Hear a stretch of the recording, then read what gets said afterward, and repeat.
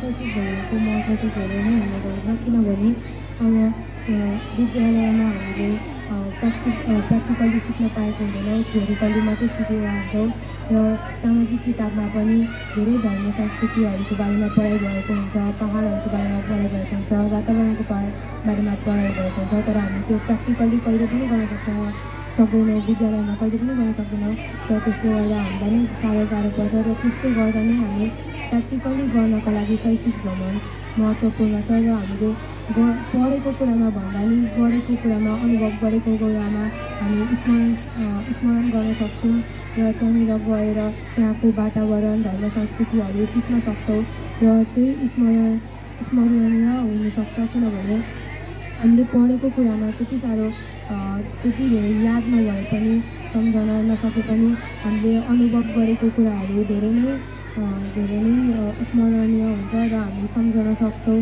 त्यो कुराहरूले गर्दा धेरै नै महत्त्व त्यो कुराले गर्दा शैक्षिक भ्रमणको धेरै नै महत्त्व छ स्कुलले यो जुन हामीलाई शैक्षिक भ्रमण लगेर कुनै ज्ञान दिनु खोजेको छ प्र्याक्टिकली ज्ञान दिनु खोजेको छ त्यसले गर्दा म ज्ञानज्योति स्कुललाई मुली धन्यवाद दिन चाहन्छु धन्यवाद वैज्ञानिक कुरा पढेका छौँ र हामीले त्यसलाई प्र्याक्टिकली गर्न पाएका छैनौँ हामी त्यहाँ गएर किताबमा पढेका जस्तै मानिसको जात धर्म संस्कृतिका बारेमा पढेका कुरा वहाँ गएर प्रत्यक्ष देख्न पाउँछौँ भन्ने आशा राखेका छौँ र हामीले त्यस देखेको कुरालाई एक प्रतिवेदनमा पनि लेख्न सक्छौँ भन्ने आशा राखेका छौँ र त्यहाँका हावापानी रीतिरिवाज र त्यहाँका मानिसहरूले मनाउने चाडपर्व पनि हामी प्रत्यक्ष रूपमा देख्न अनुभव गर्न पाउँछौँ भन्ने हामीले आशा राखेका छौँ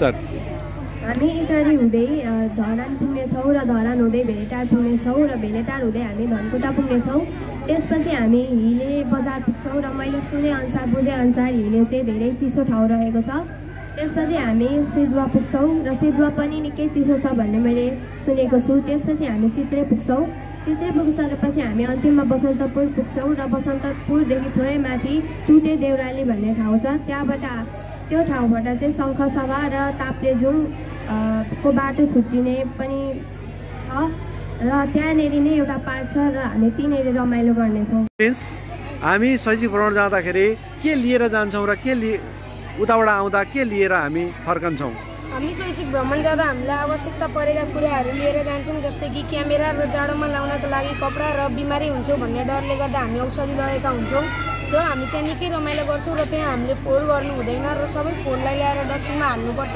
र हामी त्यहाँबाट आउँदाखेरि आफूले लगेको मोबाइलमा फोटोहरू कैद गरेर ल्याएका हुन्छौँ त्यहाँको मेमोरीहरू कैद गरेका हुन्छौँ जानु दाजुभाइहरूसँग मेरो साथीहरूसँग जाँदाखेरि धेरै फरक हुन्छ बुवाआमा दाजुभाइहरूसँग जाँदाखेरि जहाँ गयो त्यहीँ र फर्केर आइन्छ साथीहरू घुम्नको लागि साथीहरू पनि हुँदैनन् र नजानेको कुराहरू सोध्न पनि पाइँदैन साथीहरूसँग र शिक्षकहरूसँग जाँदाखेरि आफूले नबुझेको कुरा शिक्षकहरू साथीहरूलाई सोध्न पाइन्छ र साथीहरूसँग घुमेर रमाइलो गर्न पाइन्छ सैद्धान्तिक ज्ञानहरू हामीले किताबमा पढेको हुन्छ र त्यही सैद्धान्तिक ज्ञानलाई सरहरूले राम्ररी बुझाइनुहुन्छ त्यही सैद्धान्तिक ज्ञानलाई हामी प्र्याक्टिकल रूपमा बुझ्न पाउँछौँ यसो हुँदा चाहिँ केही फरक महसुस चाहिँ म पाउँछु जस्तो लाग्छ हजुर उहाँहरू ज्यादै उत्सुक हुनुहुन्छ बिहान 5 बज्नुभन्दा 15 मिनट नै उहाँहरू अगाडि आइसक्नु भएको छ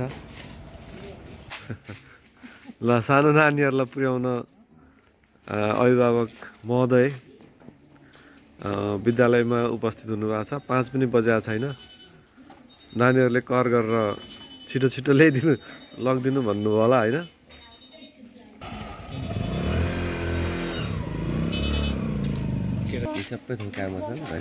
अहिले छोडे अब लाग्दैन ल हाम्रा नानीहरू एकदम स्कुलमा आइरहनु भएको छ टुर जाने क्रममा हात हल्लाइरहनु भएको छ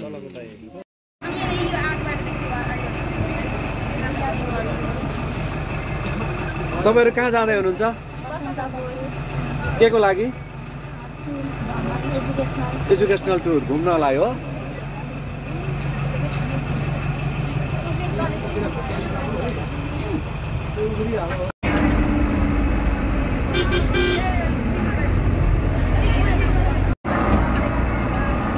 अहिले हामी धरान संसदीय जिल्लाको यो चाहिँ तराई र पहाडको बिचमा पर्छ। हामी धरान छिसोल्दै विभिन्न पहाडका घुम्तीहरू पार गर्दै नागबेली घुम्तीहरू पार गर्दै अहिले हामी सुनसरी र धनकुटा जिल्लाको भेडेटार भन्ने स्थानमा हामी पुगेका छौँ। भेडेटार एउटा रमणीय स्थान हो। यो कोशी प्रदेशको सुनसरी र धरान जिल्लाको 4 नम्बर वार्ड र साङ्गुरीगढी गाउँपालिकामा पर्ने एउटा यो बजार हो। यो बजार धेरै सुन्दर बजार छ। यसलाई हेर्नका लागि विभिन्न ठाउँबाट मान्छेहरू पनि आउने गर्दछन्। हामी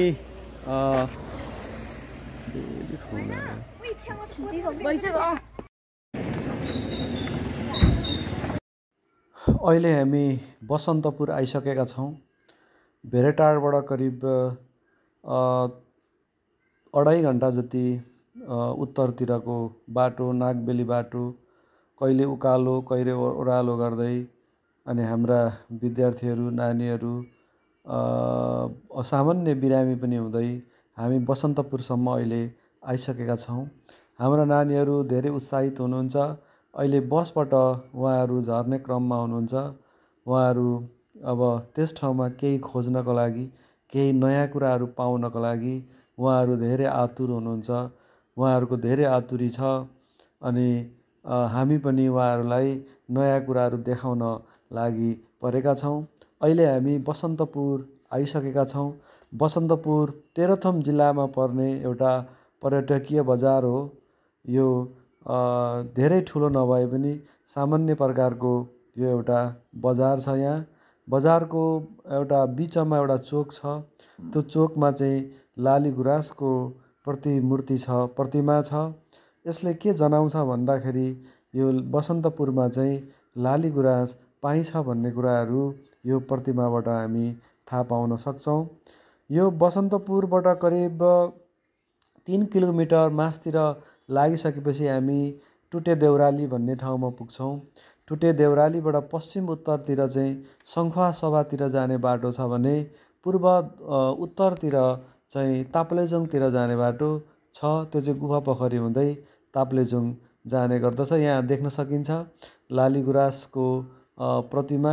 हाम्रा विद्यार्थीहरू बसन्तपुरमा चिसो हावामा उहाँहरू हिँडिरहनु भएको छ। यहाँ चाहिँ नास्पाती व्यापारीले यहाँ नास्पाती बेचिरहनु भएको छ। हाम्रा विद्यार्थी र हाम्रा स्टाफ साथीहरूले नास्पाती किनेर खाने तर्खरमा हुनुहुन्छ। अनि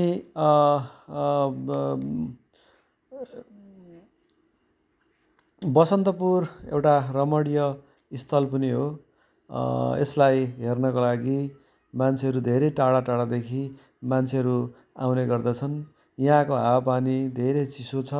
त्यो चिसो भएकै कारणले गर्दा गर्मी ठाउँबाट मधेसतिरबाट मान्छेहरू यहाँ घुम्नको लागि एक रात भए पनि बस्नको लागि यहाँ मान्छेहरू आउने गर्छन्। अनि एवं रीतले 3 किलोमिटर जति मास्तिर गएपछि हामी टुटे देउरालीमा पुग्न सक्छौँ। यो टुटे देउराली देखि थोरै करिब 500 मिटर मास्तिर पुगिसकेपछि हामीले एउटा पार्क देख्न सक्छौँ। त्यो पार्कभित्र एउटा ठुलो चौर छ। त्यो चौरमा ढुङ्गाका प्रतिमूर्तिहरू हामी त्यहाँ देख्न सक्छौँ। अहिले त्यो पार्क बनाउनको लागि धमाधम त्यहाँ कामहरू भइरहेको छ। वरिपरि हामी जङ्गल देख्न सक्छौँ, रुखहरू देख्न सक्छौँ। जति पनि रुखहरू छन् यी सबै रुखहरू चाहिँ गुराँसका रुखहरू हुन्। यदि चैत वैशाखमा यहाँ आउने हो भने ती रुखहरू सबै रातै हुन्छन्। रुखहरू रातै भएर चाहिँ त्यो पहाड पुरै रातो हुन्छ चैत वैशाखको समयमा भने। अनि पुष माघको समयमा चाहिँ हिउँ परेर चाहिँ त्यहाँ पहाड पुरै सेताम्मै हुन्छ।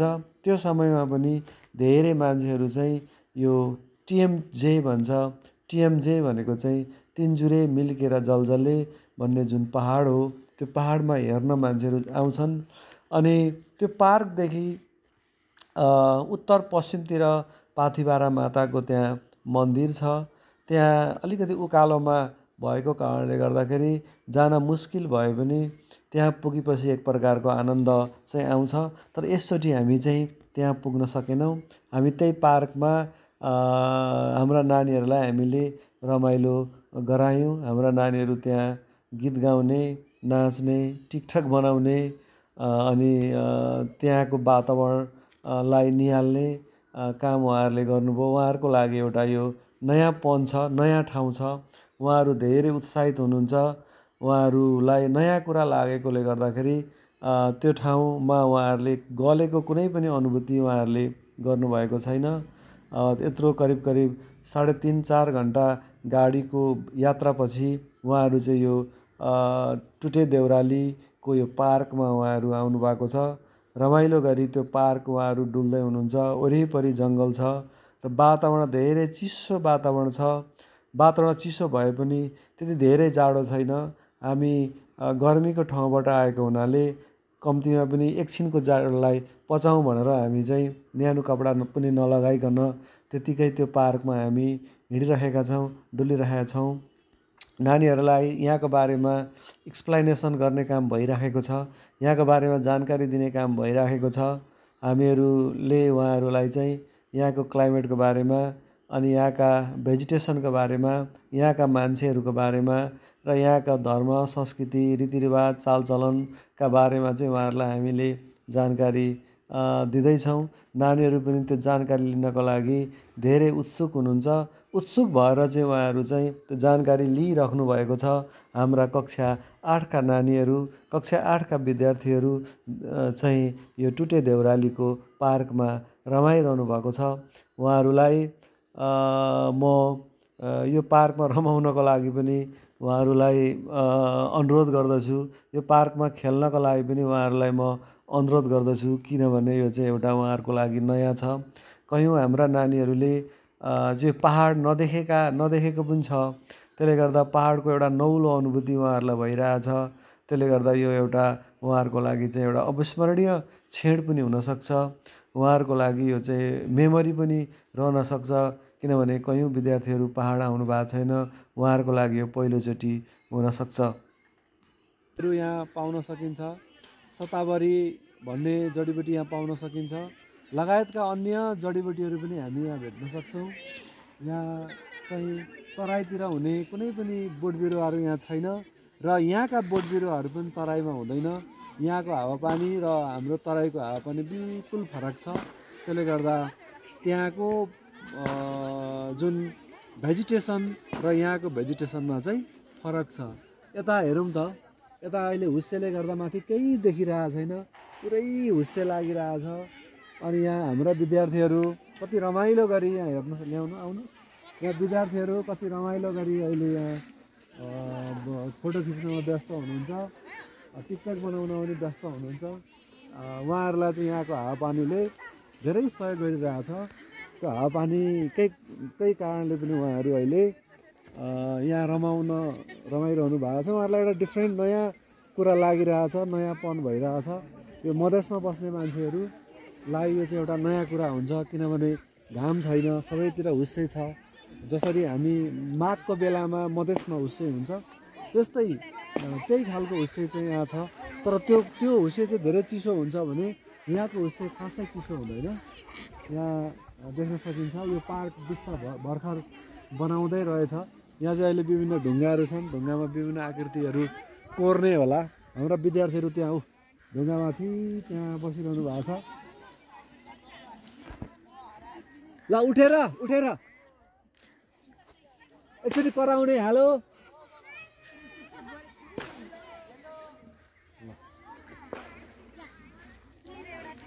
ल हाम्रो यहाँ टिकटक बनाउन, यहाँ हाम्रो नानीहरू टिकटक बनाउन लागिरहनु भएको छ। टिकटकको चाहिन्छ। ल हाम्रा विद्यार्थीहरू हिँडिरहनु भएको छ।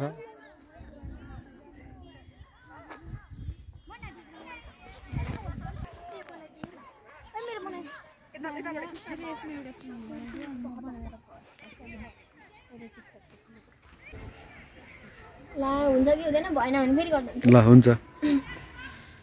तिमीले खाएको कसम साँचो भएको भए मैले पलमै तिमीलाई बिर्सन सक्ने भए।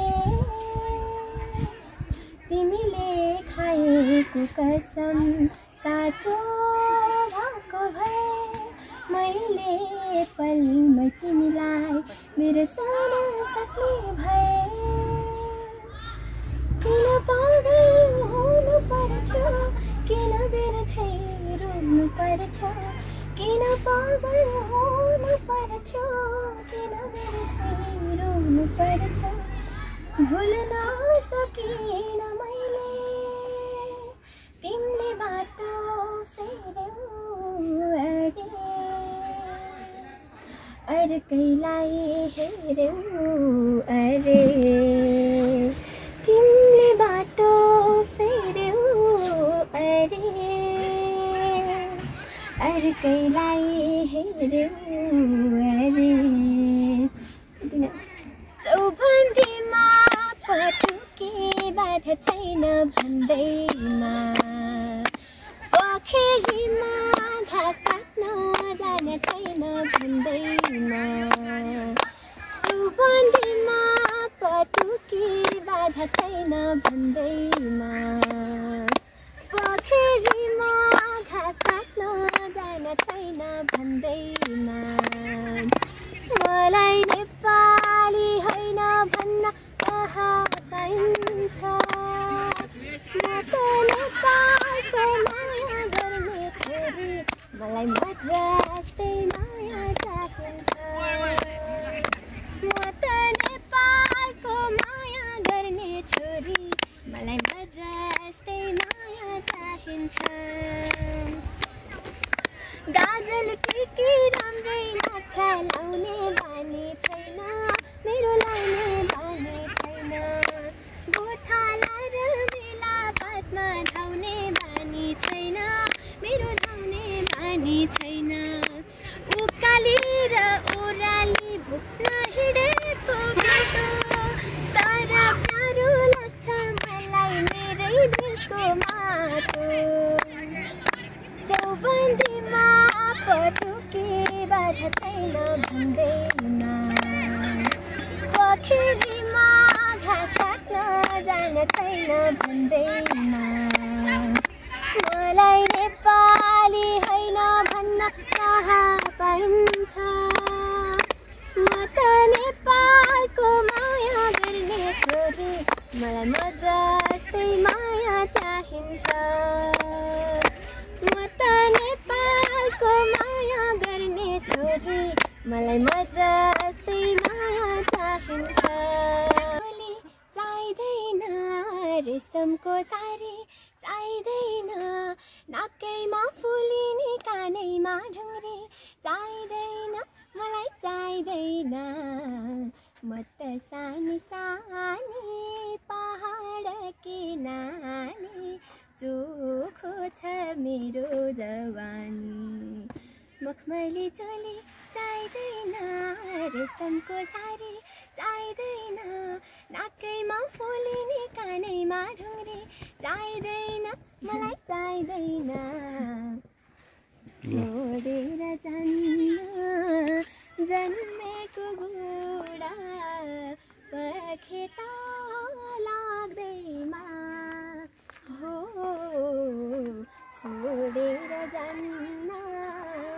जन्मेको घोडा पखेटा लाग्दैमा हो भुलेर जान्न ऐसे लुभारी बगैँचा पाउँदैमा अत्तरको बास चाहिँदैन गुराँसको लाली चाहिँदैन नाकैमा फुलिने कानैमा ढुङ्ग्रे चाहिँदैन मलाई चाहिँदैन अहिलेसम्म संसारमा रहन्छन् घाम जुन तारा तिम्रै प्रेयसी म सदा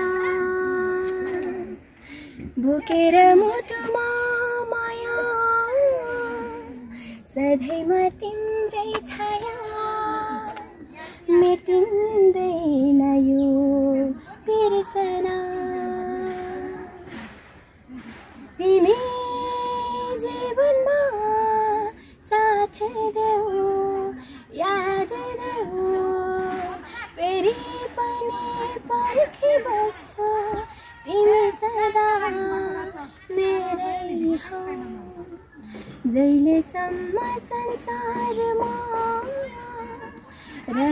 घाम जुन तारा तिम्रै प्रेयसी म सदा